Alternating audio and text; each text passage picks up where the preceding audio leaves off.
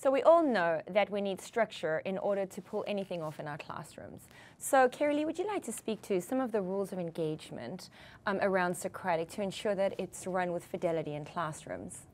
So the basic setup of a Socratic seminar in any format is going to be having the students having some kind of discourse over specific content or text. So the very first thing to do is to choose that text or content that they're going to be using. The second thing that they need to do is then generate those questions. So as we stated earlier, you want to really work with them on what inquiry looks like and how to develop those questions. Then the students meet together, and part of the rules of engagement to begin with is that they need to understand scholarly language as well. So there is a little setup to do before you can actually hold a Socratic seminar in your classroom. That scholarly language needs to be, I hear you say, I understand your point, I agree, I disagree, those kind of sentence starters to allow your students to kind of back away from that opinion base to more, let's actually talk about the content and what I see in the evidence. After that, you're going to have your students all sit together and face one another. So that's another kind of thing you have to think about, is where you're going to hold this Socratic seminar. And then you have the students begin the conversation. It can start with the teacher posing a question to the group, or it can start with a student posing a question to the group. It is then a question that then it has a response and a response and a response until another question is posed. Then it transitions to that question, and then the conversation just continues. There's a point where you'll kind of feel that lull happen, where everybody's kind of had that conversation for a while, and that's when then the teacher will either wrap it up or pose another question or transition the students in and out depending on how your setup is. So the basic foundations of a Socratic seminar is just to remember that academic language, the scholarly language, and that it's based on content or text. Would anyone like to speak to some protocols that they find are essential to run Socratic with fidelity in your classrooms? Sure, I'll start.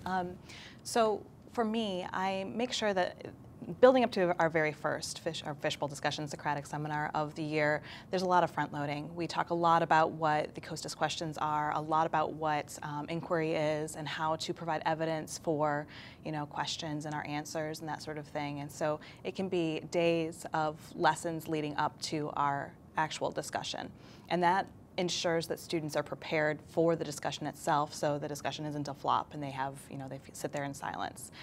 And so the day of the discussion, I've pre-assigned the groups so the kids know if they're going to be in the first group having that first discussion, or if they're going to be the first group of the evaluators. And so they come to the class with their roles in mind, their questions prepared, the materials ready to go, and when they come into my classroom, my room is small, and you'll see that on the video, so I'm unable to make a circle, which is how I've done it in the past. So you'll see a long rectangular table where the kids are all sitting at that, but they're still facing each other.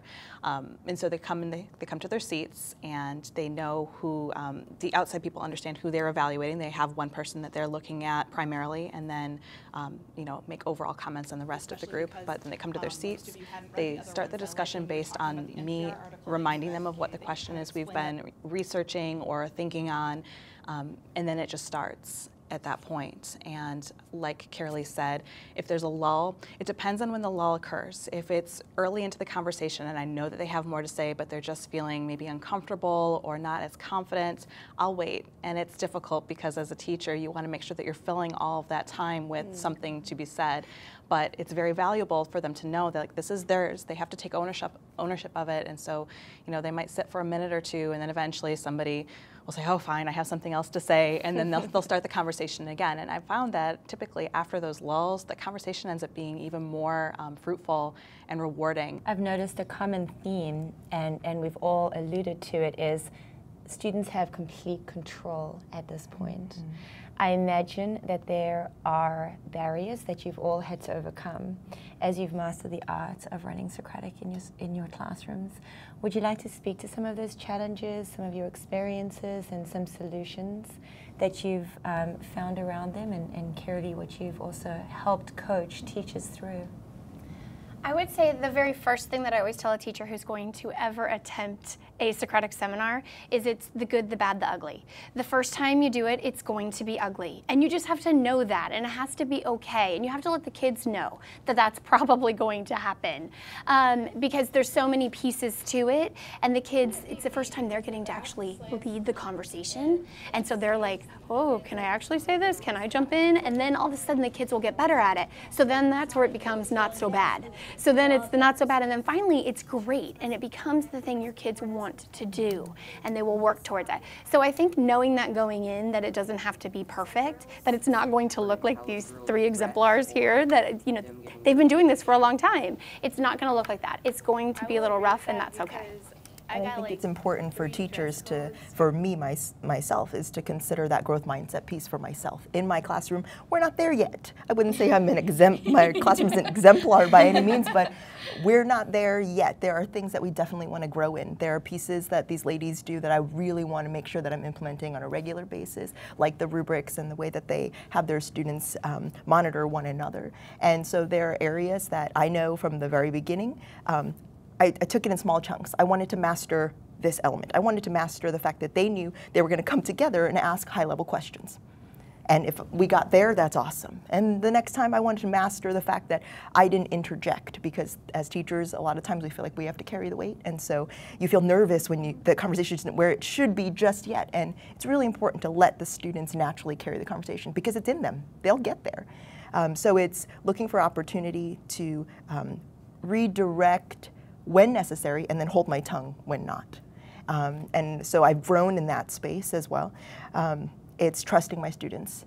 It's trusting myself that I've set them up for success, and then trusting them of all grade levels. I've worked with Socratic Seminar, and just trusting them in that conversation, and they really do a great job. I think really just listening and note-taking and seeing if they're giving evidence of why they chose their answer. So no, it's not so much what the answer is, but how they came to that. And across the district, we're using the Marzano framework. So this is a really nice way to get them into that DQ4, that deeper level thinking. So it's a nice way for me to see if they're using some of that terminology, some of that language, and some of that deeper thinking, not just saying, okay, this is my answer and I'm done, and really listening to each other and really diving in. So it's a lot of my note-taking, and some, depending on who the student is, just prepping them a little bit beforehand. And throughout the workshop, because I do this as an activity at the end of the workshop, so throughout the workshop, preparing them for that, a lot of front-loading, like you were saying. It's one of the things that the students have learned, is that I'm not the source of the information. And so when I started, one thing I wanted to mention is when I started, a lot of times they would say something and then look at me. And I have to stare at the ceiling. I have to remind them that I'm not in this conversation. And they've gotten finally to the place where they stop looking over at me, because especially when they're trying to examine their reasoning and errors in reasoning, they want to say, am I right? Or did she get it wrong? And so I have to be the one that is encouraging that they're the ones that carry that knowledge. What Vanessa was stating is that the teacher starts, as the other teachers were stating, you start in that really front-loading, and you're the one delivering the content, you're giving it to them. But then you want all the ownership to change to the student, so you become a true facilitator. That is that moment that you know that the kids are really owning it when they no longer need to look at you for approval, or am I doing this right, or is that the kind of question you wanted me to say, or did I look at the right quote? Or, so that's the real moment that you know a Socratic is being really successful, is that the students no longer know you're there. And you can just do that true monitoring piece. And so I think that's how it changes, is we move from that traditional teaching method of up in the front of the room and owning all of the content knowledge ourselves and being the only people doing the work, to the students are the ones doing the work, and the students are teaching one another, and we're just there monitoring and facilitating. I can't thank you all enough for coming on today's show and allowing us to film you. I think just sharing your journeys with our teachers as they embark upon this monumentous task of tackling a Socratic seminar. I think it's a very intimidating structure because it involves complete student-led classrooms. There's got to be a lot of student structure in place in order to facilitate a Socratic seminar with fidelity. The role of the teacher in the Socratic needs to be very, very clearly defined. There are many intricacies that need to be addressed, and so I really feel that just you sharing upon your journey and how you were able to tackle those challenges and solution storm around them is going to help a lot of our teachers in our district take on Socratic Seminar. Thanks for joining us. I hope you benefited from tuning in. To cover more hot topics requested by our teachers, we'll be hosting the Why of Teaching series. If you want more information about these videos that you've seen in the show, you can go to newsroom.pcsb.org.